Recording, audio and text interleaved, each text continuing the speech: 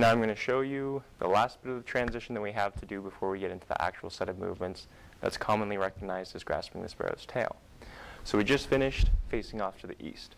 What we're going to do is tip the left hand so that it's palm down. We're going to scoop up with the right hand so that it's palm up. So it's like we're grabbing a big beach ball.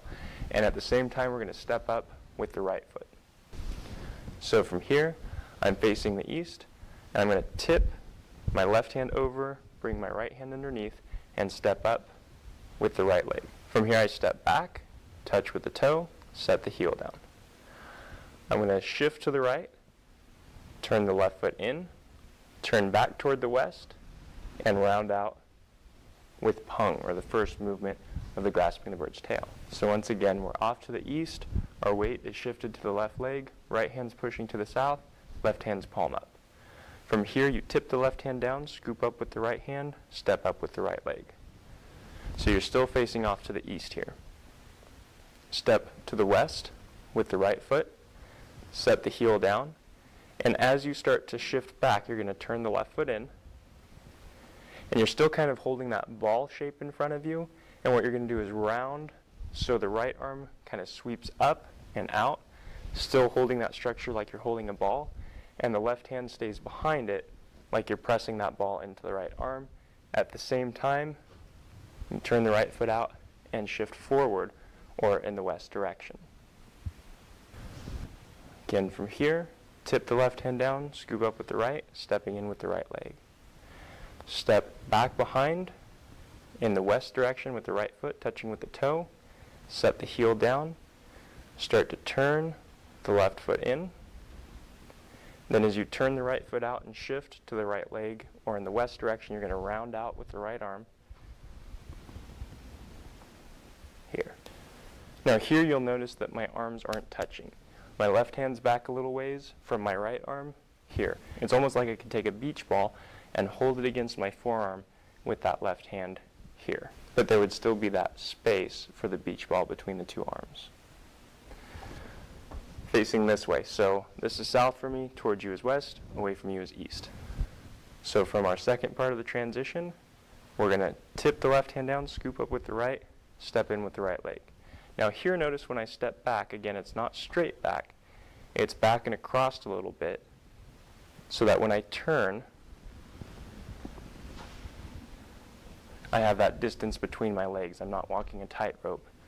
I have my right leg on my right side of the body, and I have my left leg on the left side of my body. Again, from here, left hand tips down, right hand scoops up, step in with the right leg. Step back and across a little, touching with the toe, set the heel down, turn in with the left leg, turn out with the right, and round out with the right arm. Here, make sure that you're keeping your shoulder relaxed. Don't round out like this. Drop the shoulder down, sink the chest slightly, keep the arm rounded. Left hand is back behind, but not touching. There's a gap between the two. Also notice that my left elbow is in close to the body. I'm not pushing like this. The elbow is dropped in, protecting the ribs here. Again, from here, step up with the right, tipping the left hand down, the right hand palm up. Step back with the right, set the heel down, turn the left toe in, and as you turn the right toe out, shift to the right, pressing out with that pung, that roundness. Now you're facing to the west again. Now I'll show you as if I'd started the form facing directly away from you. So this is now south for me, this is my west, this is my east. So I just finished the last part of the transition that we've done, or the second part of the transition here. I'm facing the east. This is the south. That's the direction I started the form. Tip the left hand down, bring the right hand palm up, step in with the right leg. Step back with the right, touch with the toe, turn the left foot in, turn the right foot out, shift, and expand, rounding out and up with that right arm facing to the west. Again, from here, step up with the right foot, step back with the right, touch with the toe, set the heel down. Turn the left foot in, and as you shift to the right, turning to the west, round out with the right arm, holding that ball, between the two arms. Now I'll show you as if I had started the form facing this way. So this is my south, west, and east. Our last part of the transition had us facing to the east, so that's where I'll start, is here. Step up with the right foot, step back with the right foot. Set the heel down, turn the left foot in, turn the right foot out, and open to the west. Keeping the shoulders relaxed, the chest rounded, and the arms relaxed. From here, step up, turning the left hand palm down, right hand palm up. Step back with the right leg, turn the left foot in, round out with the right arm, shifting to the right, facing to the west. So we've completed the transition portion of this movement. Let's do all the transition together a couple times in each direction, then we're going to actually complete this movement, adding the last parts of the grasping the sparrow's tail set. So from the end of the first movement, we round, turn to the west. Shift to the right foot, bring the left foot in. Step back with the left. Start to turn toward the east. Right hand pushes out toward the south. We open the left hand out as we turn to the east. From here, we turn the left hand palm down, step up with the right. Step back with the right, gently touch, set the heel down, turn the left foot in, round out to the west. If I'd started the form facing this way, we would do the circle, turn to the west. Shift forward, extending out the right arm, step back with the left leg, turn the right foot in, open out with the left arm to the east. Left hand turns palm down, we step up with the right leg, step back, set the heel down, turn the left foot in, turn the right foot out, and open or round out to the west. From the first move of the form, we round, turn to the west. Shift forward, step up with the left foot. Step back with the left foot, turn the right foot in, push out to the south with the right hand, open out to the east with the left hand.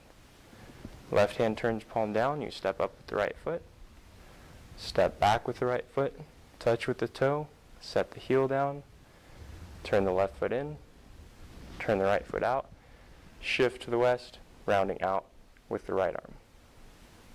So if I'd started the form facing this way, I'm going to do my roll around the wrist, turn to the west, shift to the right foot, bring the left foot in, step back with the left, touch with the toe, set the heel down, turn the right foot in, open the left foot out, turning to the east. Left hand turns palm down, right comes up underneath, palm up, step in with the right foot, step back, touch with the toe, turn the left foot in, dropping the left elbow, and as you turn the right foot out, shift to the right, round out with the right arm. Okay, so now that we're done with the transition, we're actually going to do the grasping the sparrow's tail movement. We did the first movement of it already, which is the pung or the warding off. The next movement is lu, roll back. The movement after that is press or squeeze, and then the last movement after that is to push. So again, I'm going to start as if I had started the form facing you. I'm off facing to the west with the ward off that we just finished. So I'm here. From here, I'm going to drop this elbow. And I'm not just going to drop the elbow, I'm going to turn the body and see how that pulls my shoulder across. It was here. When I turn the hips, kind of naturally, if I was to leave my wrist in contact with something there, it would naturally drop the elbow in. So from here, I'm going to turn, drop the elbow in. As I'm doing that, I'm going to shift back a little bit. So my weight goes from majority on the right with a little on the left to more on the left as I turn the body and drop the elbow. From here I'm going to push forward again, and as I do that I'm going to extend both arms, left hand next to the elbow, palm down, right hand extending out, palm up. So from pung, shift back, turn the hips, drop the elbow. From here push forward, extending out. Then the hands, as my body motion changes, the hands change. So I turn my hips back to face that direction, and as I do that, the hands change. So from here, drop, up, hands change. Shift back, pulling in. So right hand's palm down, left hand is palm up. I'm shifting to the left leg, pulling both hands in toward me. And I want to keep some distance between the two. I don't want them right next to each other or one over the other. I want them here. So I pull back here. Now I'm going to leave that right hand out there, and we're going to do another hip motion. And this time what we're going to do is circle the wrist around. It's almost like the fingers are stuck to a fixed point, and we're circling the wrist around and then pressing palm down. So your palm up when you pull back. You push forward with the left side of the hips, which pushes that wrist out and around. You drop back with the left side of the hips, which drops that hand palm down. So from here, you go here. Then from here, you're going to pull in the right hand, place the edge of the left hand in the crease of the right wrist, bring the arms up. You're going to make kind of a circle motion as you come up. And instead of just making a circle, you're going to push out toward the west, here. So the right arm's rounded again, just like our first movement of grasping the sparrow's tail, the ward off. But this time, the left hand has the edge of the hand in the crease of the right wrist, pressing it out here. So let's do that much again. From our ward off, turn the hips to the left, dropping the right elbow down, shifting the weight back slightly. Push forward from the back leg, extending out with the arms, right hand palm up, left hand palm down. Use the hip motion to turn the hands over, shift back, pulling in. The right hand stops here, the left hand circles around from the hip motion so that both hands are palm down. Turn the body to bring the right hand across. Left hand goes in the crease of the right wrist. Arms come up along the left side of the body and press out back in the west direction. From here, the hands just simply turn palm down. They slide off of each other. You rock back, lifting the arms, drop them down to shoulder height, shift forward, and settle the wrists as you push. So let's go through that all together. From pung, or ward off, turn the body to the left, dropping the right elbow down. Push from the back leg, extending the arms. Turn the hands, palm down. Body motion. Shift back. Using the hips, circle that left hand around, dropping it down, palm down. Right hand sweeps in. Hands travel up along the left side of my body. Press out with the left hand in the crease of the right wrist toward the west. Hands turn palm down. They slide off of each other, both palm down, shoulder width apart. I rock back. Drop the hands to shoulder height. Bring the elbows in, shift forward, leading with the fingers, and at the end of that push, you settle the palms. Now I'm going to show you as if I'd started the form facing this way. So this is south for me, toward you is west, away from you is east. We just finished the first movement of the grasping the sparrow's tail, ward off or pung. From here, my hips are forward to the west, and what I want to do is bring them back to face south, and at the same time I'm dropping back a little bit toward the left leg. That's what brings that elbow across. So from here, here.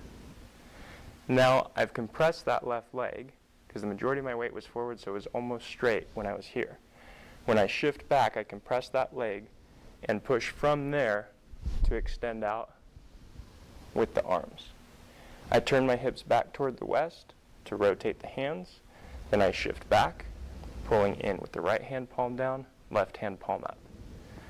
From here, I push the left side of my hips forward to push the wrist around. And then as I drop back, the hands palm down and drops down. So from here, it circles around, drops down.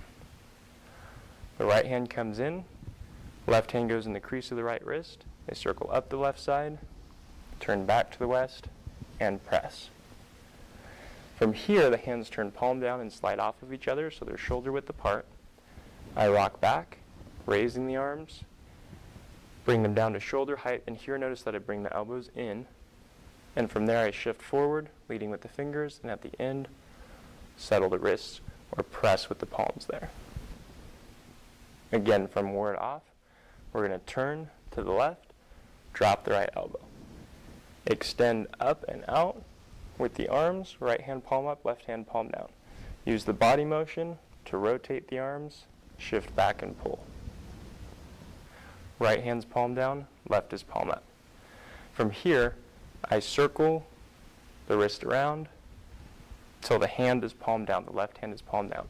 So it was palm up, push the left side of the hips forward, drop the left side back, palm down. Right hand comes in, left hand in the crease of the right wrist. They slide up along the left side of my body. I turn back to the west and press out. Hands turn palm down. They slide off of each other. I rock back, lifting the arms. They sink down. I bring the elbows in, shift forward, and press, or push. Now I'm going to show as if I'd started the form facing that way. So that's south, this is west. Our last part of the transition left us in the first movement of grasping bird's tail, or grasping the sparrow's tail, that has us facing off to the west, which is ward off. From here, drop that elbow down for the right arm. Push forward, extending the arms out. Rotate the arms using the body motion, shift back and pull. Circle the left hand around till it's palm down. Bring in the right hand, placing the left hand in the crease of the right wrist. Bring the arms up along the left side of the body, turn back toward the west, and press. Hands turn palm down, they slide off, you rock back. They drop down to shoulder height, bring the elbows in, push forward, leading with the fingers, and at the end, settle the wrists. From ward off, turn to the left with the hips, drop the right elbow down. This is where you bend that left leg to set up for the extension. Extend out, using body motion, rotate the hands, shift back, pulling in. Left hand circles, palm down. You bring the right hand in, placing the left hand in the crease of the right wrist. They slide up along the left side of your body, turn to the west, and press. Palms down, they slide off. You rock back, arms go up, lifting the right toe. Drop the hands down to shoulder height, bring the elbows in, shift forward, pushing with the fingertips, and settle the wrists at the end of the push. Now if I'd started the form facing this way, so this is my south, I am going to angle myself just a little bit off to the side, so hopefully you can see some more of what's going on, and it's not just going to be a view of my back while my hands are doing something off over here. So in reality, I would be doing everything facing directly toward this wall. What I'm actually going to show is facing a little bit more off toward the corner, so you can still see things hopefully a little bit better. So from here, you turn, shift back slightly, bending that left leg, drop the right elbow in. Push out, roll the hands so that the right hand's palm down, the left is palm up, shift back, circle, and palm down.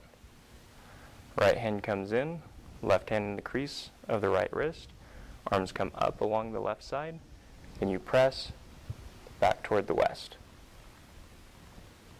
Hands go palm down, they slide off, you rock back, hands go up high, drop the hands down to shoulder height, bring the elbows in, shift forward, and push. From ward off, turn the hips, drop the right elbow. Extend out, rotate the hands so the right hand goes palm down, the left goes palm up, shift back, and pull in. Push the left wrist around using that body motion. Pull the right hand in, placing the left hand in the crease of the right wrist. They slide up along the left side of your body, and you're going to press toward the west as you shift. Hands go palm down, they slide off, you rock back, drop the elbows in, shift forward, and push. I'm going to try standing a little bit closer for this one. Hopefully you can see what's going on with the hands as I go through this. This form has a lot of little things in it where there's little intricate movements, and so I'm hoping all of this will come across in the actual footage that I'm shooting here, and that you'll see the body motion that's involved in the different movements. So hopefully standing up a little bit closer will help show that if it wasn't seen very clearly when I was standing back where you could still see my feet. Now the feet don't do anything necessarily particularly special in this. The only time where they actually change their position after you've sunk into pung is that when you do the last movement where you rock back and then push, your right foot just lifts the toes up so you're on the heel, and then when you push forward you set the toes back down. So that's the only thing that happens with the feet. Through the rest of this movement, they're basically just anchored to the ground. So I'm going to start from here. I turn the hips to drop that elbow in. So from here, turn. From here, my weight shifted back slightly, so I'm going to push forward from the back leg. That's the body motion that supplies the power for this. I'm not just staying here and turning with my weight on the right leg and then extending out with the arms. When I turn and drop that arm in, I'm sinking back a little bit. From here, I push with the left leg and extend out with the arms. So my right hand's palm up, my left hand is palm down next to the elbow. From here, I turn my body to change the arms. So my right hand was palm up, I need it to be palm down. My left hand was palm down, I need it to be palm up. So from here, they rotate. As I shift back, it's like I'm pulling, like playing tug-of-war, pulling on a rope or pulling on someone's arm, and I shift back, bring the arms in toward me. Left hand is still palm up, right hand is still palm down. Now I'm going to use body motion, that hip motion, to send this arm around. So it's not just spinning around out in space. And what I'm not doing is keeping the wrist still and circling the hand around the wrist. I'm keeping the fingers still and circling the arm around those fingers, going from palm up, pushing the elbow out, coming back, palm down, pushing the palm down. So from the pull back, I rotate and settle. From here, my left hand is palm down now. I'm going to bring the right hand in, and it's not just bringing the right hand in, it involves body motion also. It's not really obvious body motion, but you still need to make sure that the body is directing the arms, that they aren't doing things by themselves. So from here, the right hand comes across. And I'm just going to bring it across till the left hand kind of runs into the crease of the right wrist. They're going to slide up along the left side of the body. I'm going to turn back toward the west and press. So this left hand is pushing against the crease of the right wrist. My arm is rounded, just like in the first movement. This hand has the elbow in and is pushing into the wrist. From here, the hands go palm down. They slide off. I rock back. Elbows come in. And this is where the toe comes up on the right foot. As I shift forward, I set the toe down, push out, leading with the fingertips, and at the end, settle the wrists. Once more through. Drop the elbow, extend out, hands rotate, palm down with the right hand, palm up with the left. Shift back and pull in. Rotate around with the left.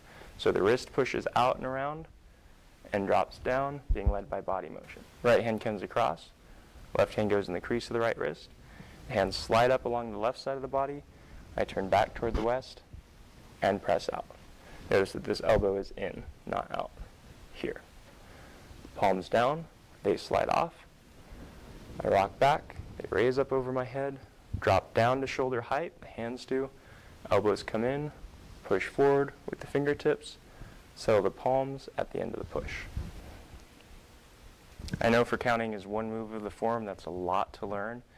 Take it in pieces at a time, make sure you get the transition down, each segment of the transition down really well, then start to tie those together before you add more, then tie that together before you add the last bit of it. So make sure that you take it in bite-sized pieces, because it's better to get each segment down really well before you add more than it is to try to get a really huge chunk like this movement is with the transition all at once and get each part kind of okay. As always, I hope this video was very helpful for you in your training time at home. Thank you so much for watching.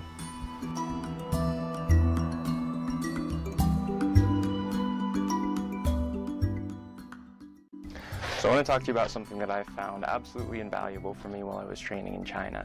Now, while I was over there, I was training 6 to 8 hours a day, 5 days a week, and that is a lot of training. And as you can imagine, it takes a lot of energy to do that kind of training.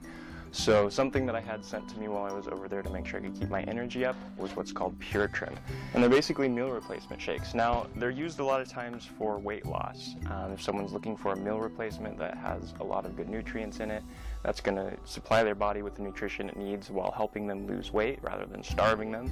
while they're trying to lose weight, this is an excellent way to go, and that's kind of what the product was designed around, the concept that it was designed around. But also if you're just in a hurry, like I'm a college student, I teach, I work, I have a lot of stuff going on, so I don't always have time to make a meal, but I don't want to revert to like eating fast food from a fast food place because I know that's not healthy at all. So if you're like me and you very rarely have time to prepare a proper meal, it's a great way to still get your nutrition and be able to continue your daily routine.